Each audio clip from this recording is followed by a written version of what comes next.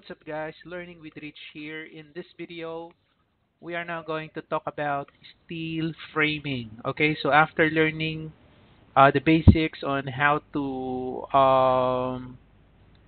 create the foundation of your building, so this time around, we're going to talk about steel framing. So for the first topic of steel framing, we're going to add perimeter beams. Okay, so I'm going to teach you how to do that.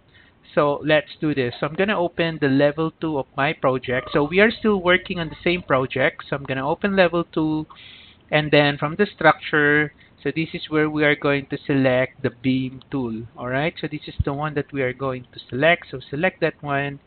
And then for the type here, so we will be using 1430. Alright, so W1430. So I'm going to select this type. Okay, and then I'm gonna make sure that the chain here is selected, and then the tag on placement is selected. Okay, and then we are now going to do this. Okay, so we are going to pick the first point here. So we are going to pick the intersection. So I'm gonna pick here 1, and then I'm gonna pick here 2. Okay, and then I'm gonna pick another point here 3. There you go. And then I select modify here to terminate. So what I'm going to do is I'm going to change the detail level. So you will see what will happen here on the beam here on our structural framing. It will become a single line. So I'm going to change that to coarse. So this is how I want it looks like. Now for this short distance for our beam, so I'm just going to use different size here. So again, I'm going to click this tool, or you can also type BM. That's the shortcut for that. So I select that. Let's change this. So I select 8 by 10. Click that. Okay, and then let's click from here to here. There you have it. Okay, and then I'm going to escape once. Just escape once, so we can change the type here. So let's select 1430 again.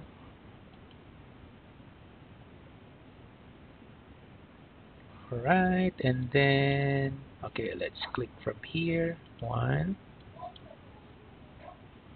2, okay, and then up to 6, and then up to here, and then up to here.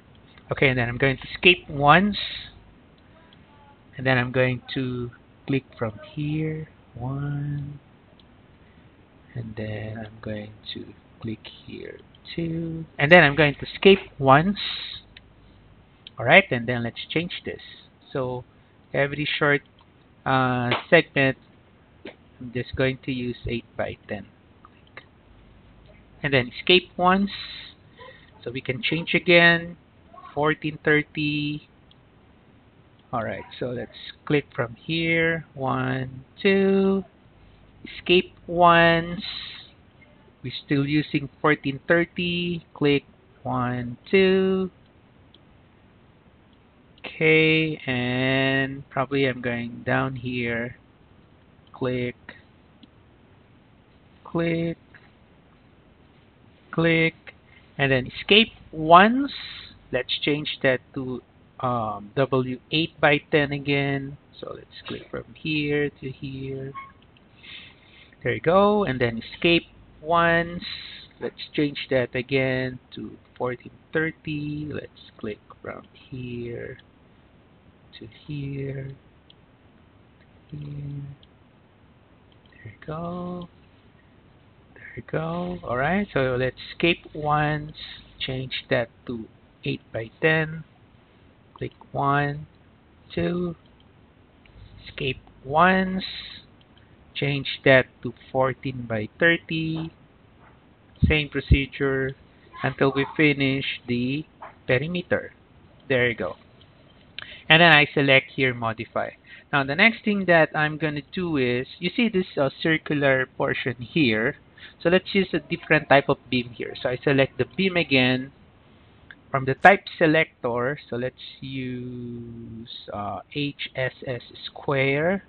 So let's use, how about this one, HSS 6 by 6 by half. So I select this one. There you go. So let's use this arc. start end radius arc. So let's pick this 1, 2, and then the nearest 3. There you go. Okay, let's click from here, then arc. There you go. From here to here, from here to here. Alright, so from here to here. There you go. Then escape a couple of times. Alright, so let us create our beam and the inside part. You can actually use copy, so let's try to use copy. So let's select this. Click, hold control, and then click these beams, this framing, including the tags. So hold control, select the tags together with the frame. Alright, so after selecting these elements, so let's copy it, multiple, constraint. Okay, so I'm now going to click here, click. So we're going to fix the beam somewhere here. Okay, so I'm just going to copy it first.